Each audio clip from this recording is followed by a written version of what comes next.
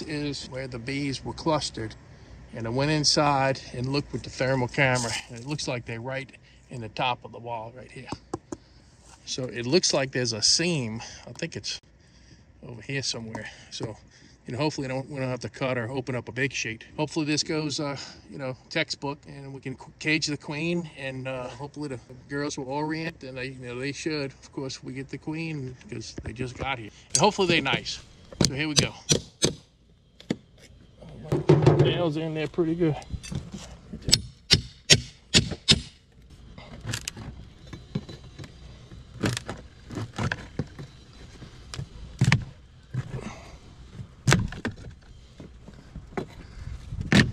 All right, once they pop, huh? Look at that, Ricky.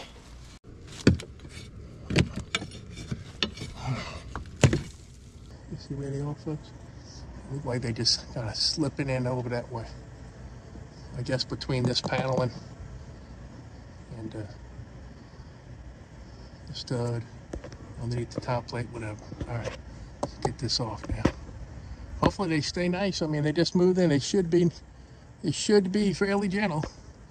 Not using the smoke at this point or anything, so hopefully they're nice.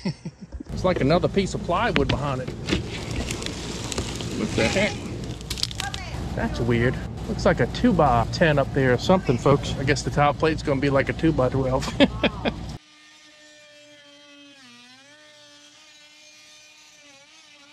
Alrighty, here we go, folks. This is the neighbor. What's your name, man? Peggy. That's Miss Peggy. Yes. Peggy Sue? Peggy Sue got married? My mother always said. All right, Miss Peggy, we're gonna open up this wall now. It's in better shape than you think. I felt like I cut all the way through. All right, maybe I didn't. You feel like handing me that multi-tool, Ricky? Ricky's my helper today. Go ahead. He's from Raceland. How long have you been here? And this is River Ridge? Yeah, I've been in River Ridge 45 years at this point. Okay. So was a 50 years. yeah. And Ricky just used. Yeah. I moved here when I was 5, so it's been about 45 years. And you just started fooling with these when? This past year. This past year. Yeah, All I right. inherited 2.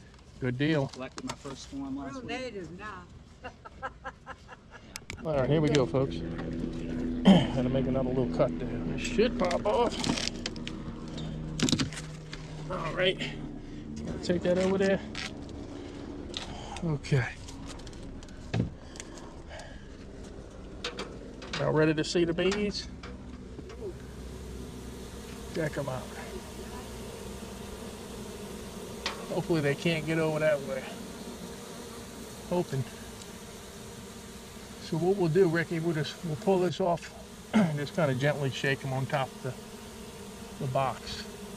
Show you the box, folks. Ricky has frames with some old drawing comb.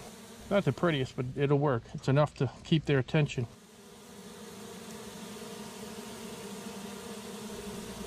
So here they are. Okay.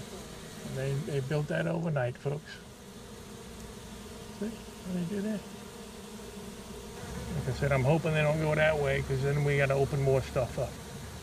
And hopefully that's it.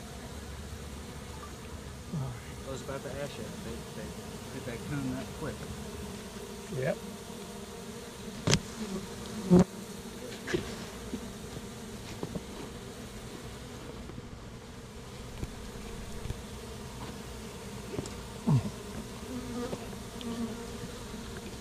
Let's go ahead and shake it right on top. You're gonna have some that go airborne. A lot of them are gonna be checking out the box.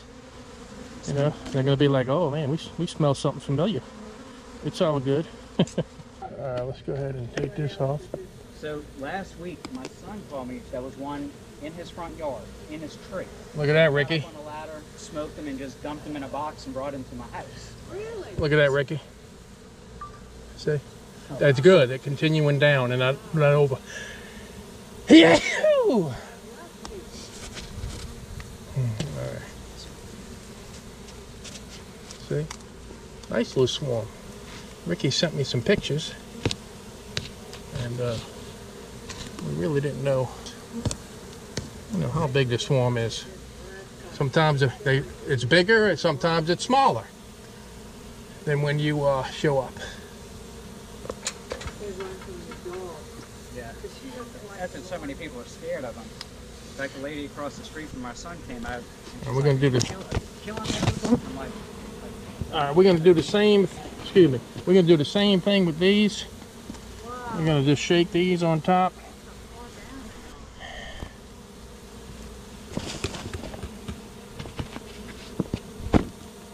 So let's see. We need to do something. Just throw that away. We need to transport these bees to the box. You got a little cardboard box or something? Grab something like that. We just want to get some numbers, and the main thing, we really, we're trying to find the queen. Is really what we're trying to do. And I mean, we want to transfer them to the box, but we need to get the queen over there. So we're not using a bee vac. So we get our numbers out of the way, so it greatly improves our chances of seeing her.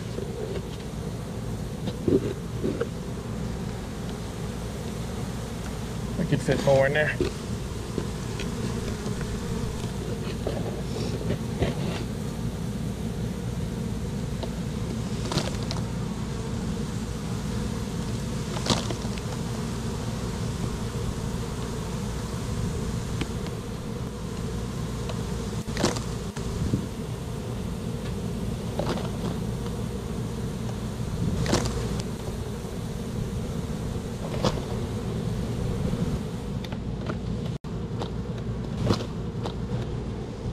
Tell you what we'll do, we're going to use that other box. Let's just put this over here for now. I'm not going to shake them or anything. Just put them like right here for now. If they're content, you know what I mean? As long as they're not flying back up. Because that way we can look through what we got up here.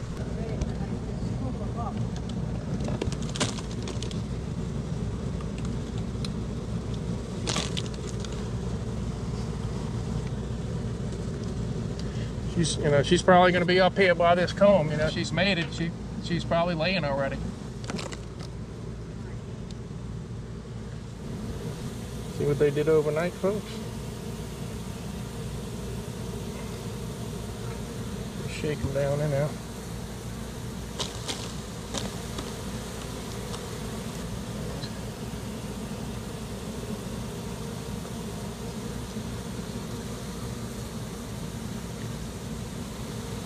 I didn't look at every cell, but I don't see any eggs, so maybe she hadn't started laying yet. All right.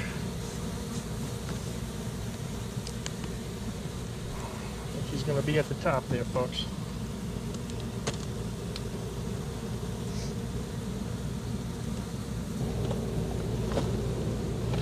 There's a bunch of them up there. Might be trying to give us the slip. Ah, crap. I think they can get on the other side of that 2x4. Oh well, looks like we may be opening something else up. Oh well, folks. It is what it is, I guess. Just go ahead and put that over there for now, Rick. You can just put it wherever. Oh. There's the majority of the bees actually over there. Look at that, folks. Look at that.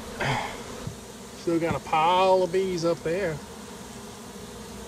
A lot of these are probably the ones that we had in the boxes, I bet you. Look at this big old cluster here. Let's see if we can get lucky and get the queen. That way, we don't have to mess with all this. They'll go into the hive setup on their own. All right. Let's do this. I got in my yard yesterday. He was really black. Yeah, carpenter bee. Yeah. Before we had honeybees, we had carpenter bees, bumblebees. Honeybees aren't indigenous to North America. I don't know if you knew that or not. Yeah, they were brought over in the 1620s. Early settlers.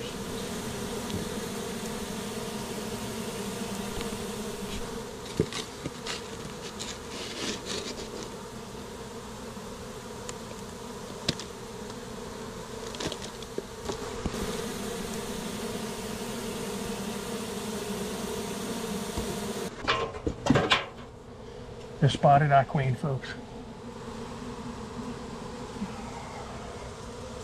I got her. Whew. Thank goodness. There she is.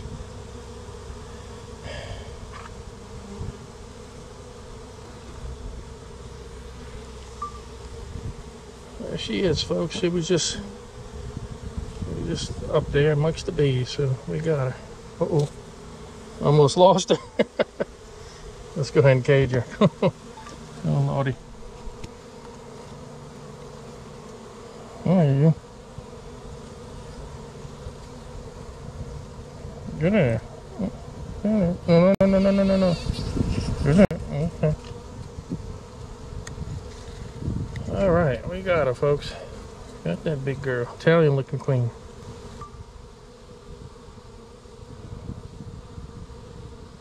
All right, there she is. Good deal. Whoa. We might have a march on the queen cage, folks. Yeah, look at him, honey. Yeah.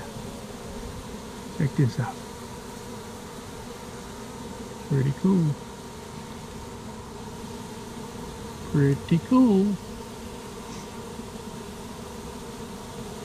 All right, let's get her. Let's get her over here. All right, we're gonna put her towards them, kind of in the middle a little bit. Let's see here. We'll put her on this one right here, I think. And one of those little pockets. Remember, you're gonna go in here in about 2-3 days, and you're gonna release her. Okay. Shouldn't go that long. Yeah. Let them really establish themselves. Yeah. Like that. Yeah. Yeah, because you don't want them to leave on you, right? Hold that. So I just kind kind of lucked Just out. hold it like that. Lucked out with that other one that I just dumped them all in the box and.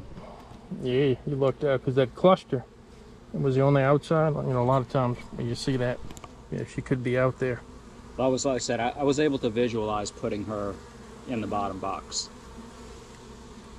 But I just dumped them all in there and. All right, we'll just go ahead and put her in.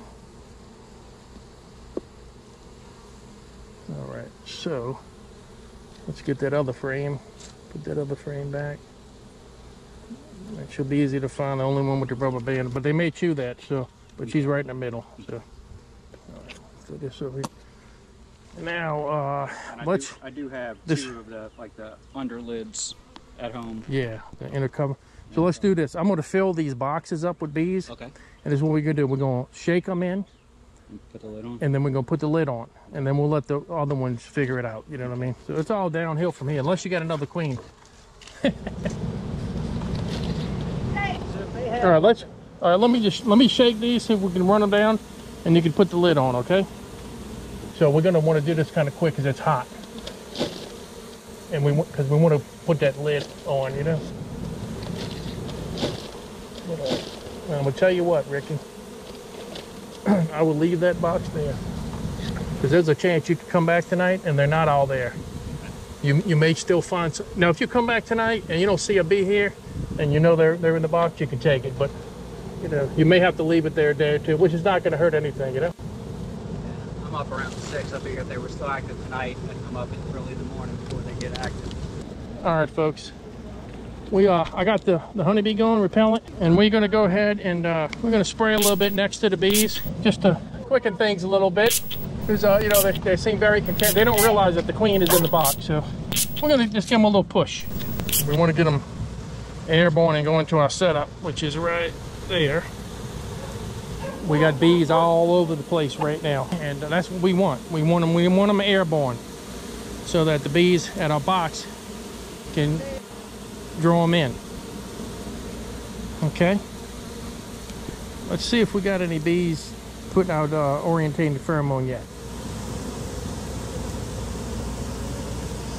Not really seeing any orientating yet. But I'll show you that in a minute. It's going to happen. We're all going over to the box, but I'm not seeing a lot of orienting. So I'd show you that. But queen's in there, and there are bees in the box. So yeah, this is going to work out.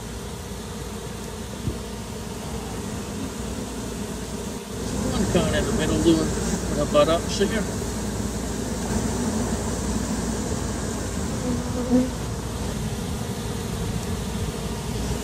Right there. Yeah, she's got it.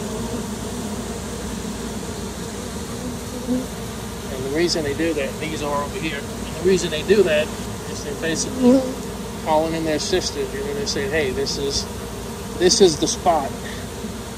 This is where we want to be. So, get it? Want to be? All right. They sure like bunching up. They were bunching up there. They like to bunch up over here. They're like right corners. Let me show you what it looks like over here now. See how they moved over? And they were filling up this area, but I sprayed repellent. So they're gonna get the memo, and slowly but surely, you can see them kind of airborne a little bit. And as they fly around, and more of their sisters put out pheromone, orientating pheromone, they should start going to the box. And, you know, if I had to guess, in the next hour or so, probably the vast majority are going to be on or in this box.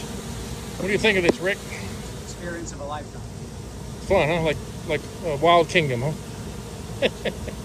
Wild Kingdom right in your backyard. I've had a bear come in my camp in Alaska. Oh yeah? Stood in a cloud of bees. Big brown bear, or The distance. come in your camp? Yeah. Like inside of a building or tent, or? And I was hanging in a hammock. Oh So Lord. pulled the bear spray out of that hammock. Yeah. Once they hear your voice, they don't want anything to do with it. Yeah. We're the only thing that they know that other than bears and humans. Yeah. Like, that's the things that can hurt them. Yeah, I had a couple black bears next to my tree in the woods years ago, and one of them was chewing on my rope.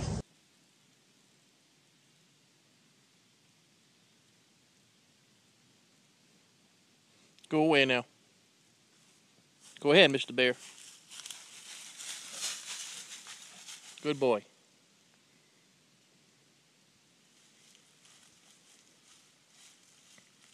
And when it heard my voice, it startled, you know, it ran, stopped about 20 yards away, looked back, you know. Right. This particular setup has a pretty narrow entrance. So if I think the entrance was bigger and wider and deeper, we wouldn't have the amount of bees piled up like this, but they will wind up going in eventually. But yeah, the way it's set up is the entrance is really only about maybe 5 inches across, and it's maybe a third of what the opening is top to bottom normally. So yeah, but they'll work it out. It's just hot right now. They're kind of clumped up, but slowly but surely they'll go in there and make a go at it. All right, I'm back over here with Ricky. Hi guys. At Ricky's place, and we're going to inspect the swarm that we removed the other day. That's now a colony, and they're coming and going, bringing in pollen. Just want to give you all an update on what's going on, okay?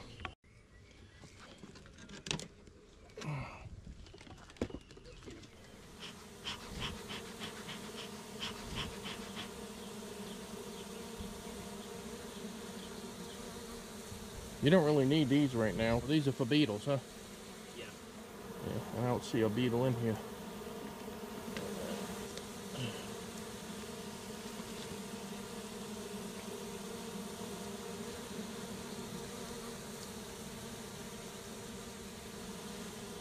Yep, we got eggs.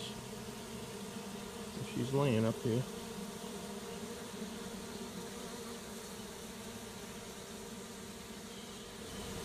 And there's not a lot of eggs on this one, but they're all eggs. I'm seeing them in several cells.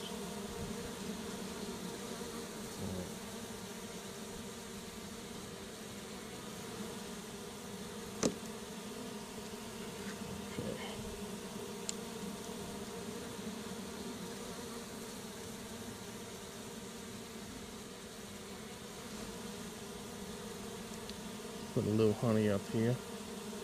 They're working fast. We're on the tallow flow though.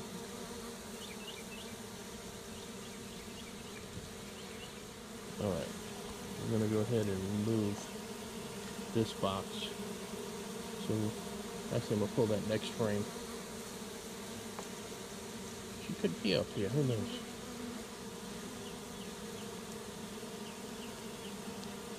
Quick check just to see if she's up here. And there's eggs up here. And she's definitely laying up here.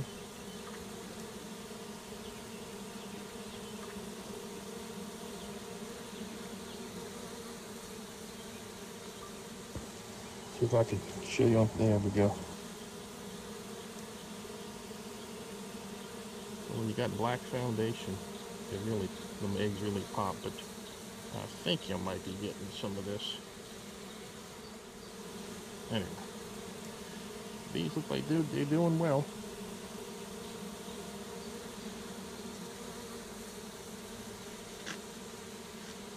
We'll go ahead and take this box off in just a second.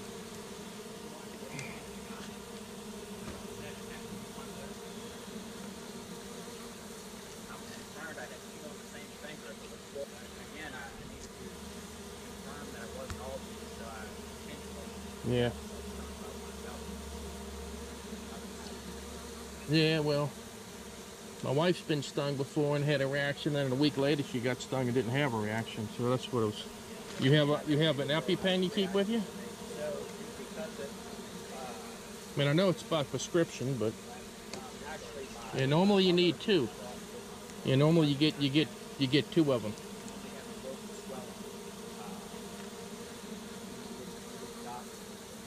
So see how I stacked that one on its side? So when you go to put it back, you want to smoke these, run them down, and then you want to get these to run back up, so that when you put this box on, you know, you're not squishing any bees on the bottom of the box, okay? Just run them up. All right. See how they do that? They run right up. Okay. They really reacted to the smoke, so might have to give them a minute, or maybe run them back down with the smoke. Since they reacted so well in the first place. Yeah, we'll just puff them a little bit. Not something I would set up like normally, but we're on a good nectar flow, so hopefully they'll, you know, draw everything out properly. But you know, normally I'd set them up in a deep.